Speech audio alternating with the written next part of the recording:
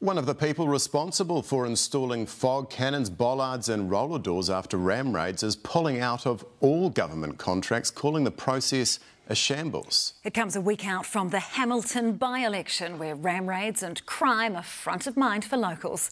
Karen Rutherford reports.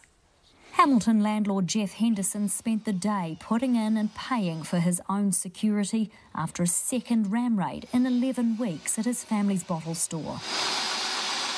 5 offenders smashed their way in this time. He can't and won't wait for the government's Crime Prevention Fund to help out. We obviously had to apply with the police to do that, and his reply to me was that he'll send an email to Wellington.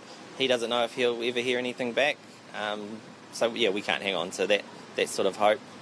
We've just got to get stuck in. And he's taken to parking his van in front of the store at night until he can install new bollards and strengthen his doors. There's no one to call, there's no one coming, so we just do it ourselves.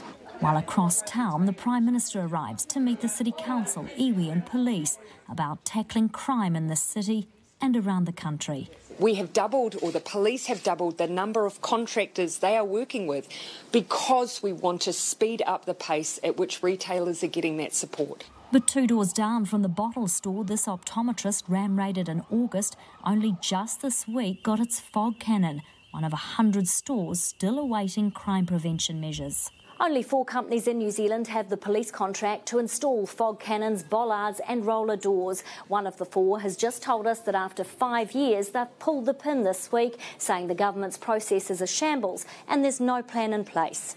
It lacked a strategic plan that a project of this size required.